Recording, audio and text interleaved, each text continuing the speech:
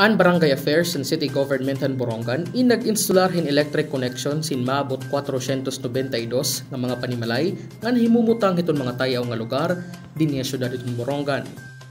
Iniin ha ilarom hiton proyekto han gobyerno syudad han Borongan an light now pay later kun diin an LGU in libre nga magi-installar han kada balay hinduha ka electric outlet, duha ka electric light bulbs ngan kasumpay liwat hini an paghatag hin libre nga mga wires ngan sockets. Ngan iniin nga tanan libre nga ginpanhatag hiton lokal nga pamunuan. Sumala pa kan Rodito Ador, hepehan Barangay Affairs nga nakantidad hin 190,000 ang kabug-usan nga ihap nga nagasto hini nga programa.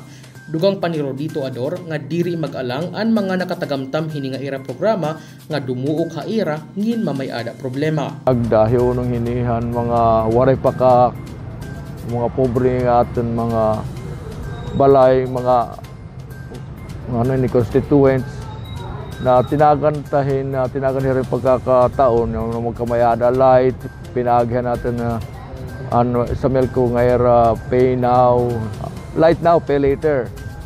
Mayada ta nagkamayada 339 ka tao, diri ka household sininatagan.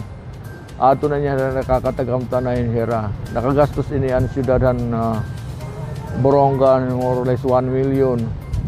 Kay tag 2,000 plus kada isang household sini may 3,000 depende lang karayo kay depende man ang kuryente ang kuryente na wire ginagamit kasi ni pagka nang yan bahin nagpa-process ang pagbayad ng city government para mabayadan niya sa Melco.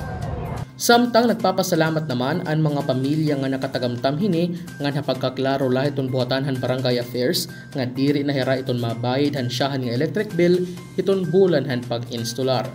Tikang dinya syudad han Borongan, Francis Chusongko, Eastern Samar News Service.